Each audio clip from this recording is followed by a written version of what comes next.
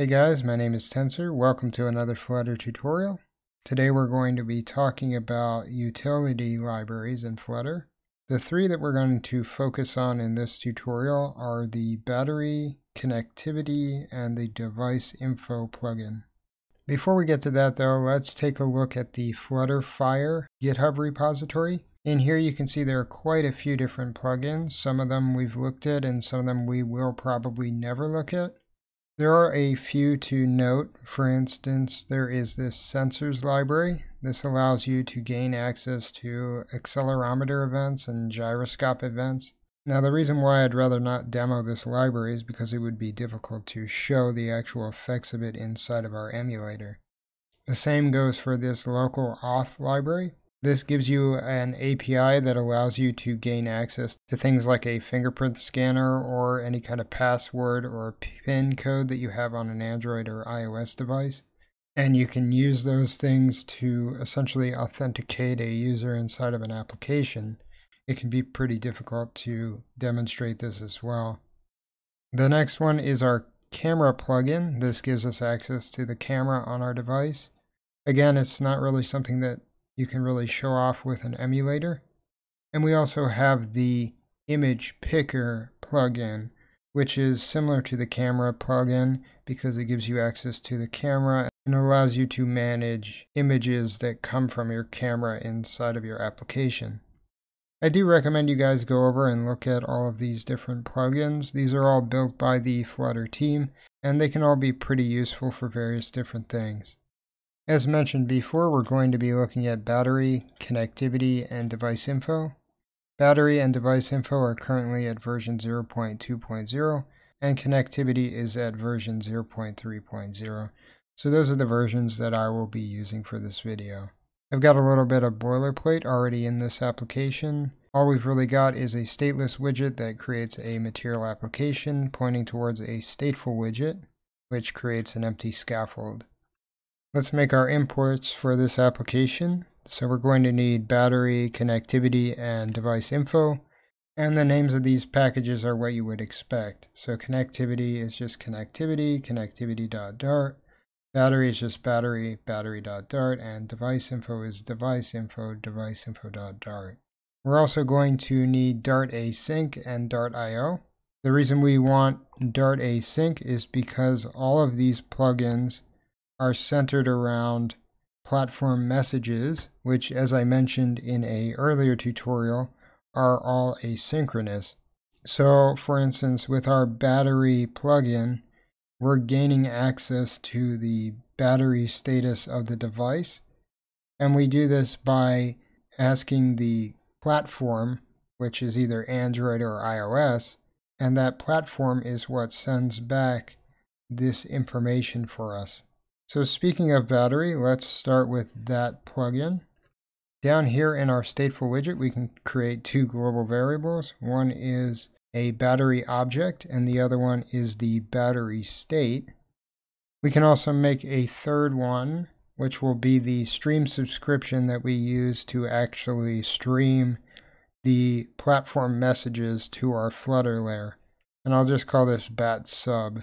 We can set this up inside of our init state function by calling on our battery object and then calling on the onBatteryStateChanged property. And on that we can attach a listener, and the callback function for this listener returns a battery state. And what we can do is just take that battery state and push it into our global battery state inside of a setState function. So every single time our battery state changes inside of our application, it will then update our state and update our battery state. We can also override the dispose function and take our bat sub stream subscription and run the cancel method on it so that it properly closes when we close this widget. Now down inside of our build function, we can build out this scaffold a bit. So we put in an app bar that just says Flutter Utils, and then the body is just the center with a column in it, and our column has a text widget inside of it where we're just saying battery, and then we're taking our battery state and converting it into a string using string interpolation. So here's our current application, and obviously our battery is just going to show battery state full because this is on a emulator where the battery doesn't actually change. However, on a real device, this utility can be pretty useful. You could use it to sort of shut off some certain parts of your application if maybe you don't want to drain your user's battery. You could use it to create some kind of battery gauge if that's what you were trying to build. And there are various other projects that you could use this utility for. Our next plugin, which is our connectivity plugin, has a little bit more application in more general applications. So this is a plugin that allows us to interface with the platform and gain access to the state of our connection. We can check to see if the device is connected to Wi-Fi, we can check to see if it's running on 3G or 4G, or if it has no service, if it's running on 2G, and so on and so forth. This becomes extremely useful because we do not want our applications to needlessly drain data. So here we can create 3 global variables: a connectivity result, a connectivity, which will be a connectivity object, and then another stream subscription with a connectivity result inside of it. And like with our stream subscription with the battery state inside of it, this is how we're going to get access to the connectivity result from the platform. Unlike with the battery, let's create a function called Init Platform. This will return a null wrapped inside of a future, and it will be asynchronous. We'll start by defining a connectivity result, which we'll call result. Inside of this function, we can create a try-catch block, and inside of our try block, we can say result equals await connectivity dot check connectivity. So if this fails, then it will then throw an exception, and we can catch that exception in our catch block. And we'll just print out the exception as a string, so we'll use the toString method on it. We also want to take our result and turn it into null if it fails. This way we know it failed. Below our try-catch block, we want to create an if not mounted statement. This statement checks to see if the state object that we're working in is mounted in our widget tree or not. And if it's not, then we want to just automatically return out of this function. If it is, then we want to keep going. And then down below it, we can call our setState function, and we can take our connection status and set it equal to the result that we got. Now, this statement is pretty important because if we're not mounted and we try to run the setState function, it's obviously going to cause a bunch of problems. So we check to see if this state and the widget is mounted on the tree properly before we run this setState function. And that further eliminates the potential for an error here. This function is an asynchronous function that will be run when our widget is first rendered inside of our tree. So there is a moment in time there where perhaps our connectivity comes back quicker than we expected, or maybe it comes back later than we expected, and the widget isn't fully rendered, and it could potentially cause issues. Up inside of init state, we can now call to our init platform function. And like with our battery, we can create a listener to check to see if our connection has changed. So we take our con sub, which is our stream subscription with our connectivity result inside of it, set it equal to connectivity.on connectivity changed, and then we want to listen for a connectivity result and have this callback function. And in here we can just take our connection status and set it equal to our result.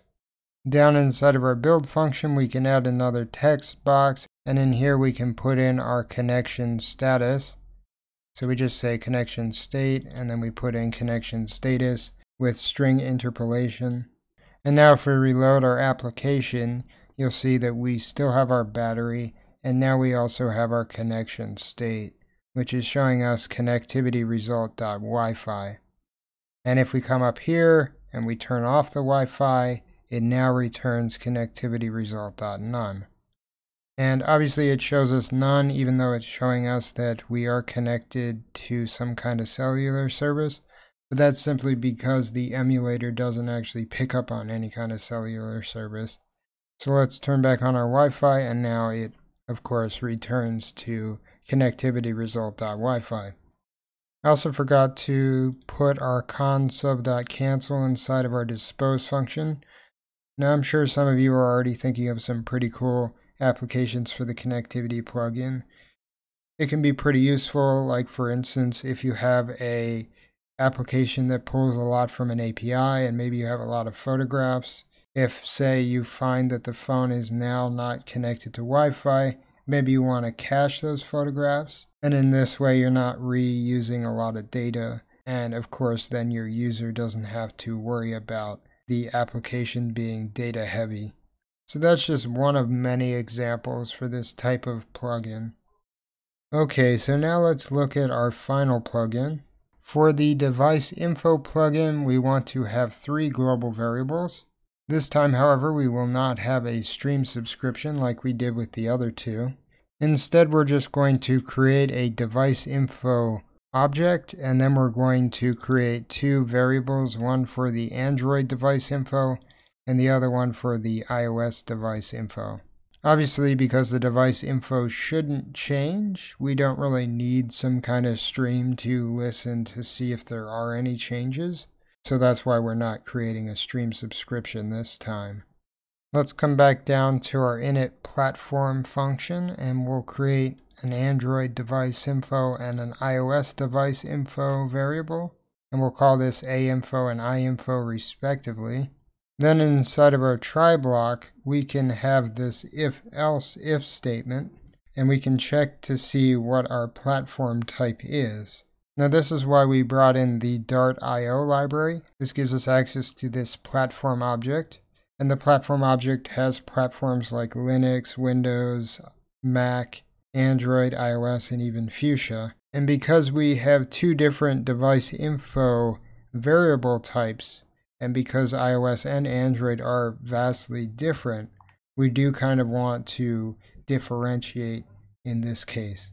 So if our platform is Android, then we take our AInfo and we set it equal to await device info plugin Android info. And if our platform is iOS, then we set IInfo equal to await device info plugin.iOS info. And this will give us access to 2 different objects. Each has their own set of properties that we can gain access to. Now the rest of our function is fine, except for down in our setState function, where we can take our AInfo and IInfo and put them into our global variables. So down here we can say Android device info equals AInfo, and then iOS device info equals IInfo. Down inside of our column, we can now create a bunch of new text fields. So I'll create one for device ID, and in here I'll just put in the Android device info.id. Then we have our device fingerprint, which is Android device info.fingerprint, and then the model and the brand, which is Android device info.model and Android device info.brand respectively. You can see that there are actually quite a few more properties that we can gain access to. You can look at the version, the type, the tags, and a bunch of more technical things. And here's what our application currently looks like. So we have a device ID. This is the device ID for our emulator. And then we have our device fingerprint, which you can see it says Android, and then it says VirtualBox because this is inside of a VirtualBox machine. And then the model for our device is just going to say Google because it doesn't have a specific model, even though this is a Google Nexus 6P image. And then the brand will say Android, again because it's an emulator, and yeah, it's not working properly for the emulator. If you were to run this on a physical device, though, you would get back the actual information of that physical device. This information could be pretty useful if you wanted to limit the types of devices that would have access to your application. Maybe your application has pretty hefty graphics, or maybe it has very specific functionality that some phones just simply don't have. You could check to see what type of phone that your user is using, and then of course tell them, hey, yeah, you don't have this or you don't have that, so you can't use this application. Alright guys, well that's it for this tutorial. If you enjoyed it, feel free to like and subscribe. If you have any questions or comments, feel free to leave them in the box below. And if you disliked it, then by all means downvote it as much as you like. Have a good night.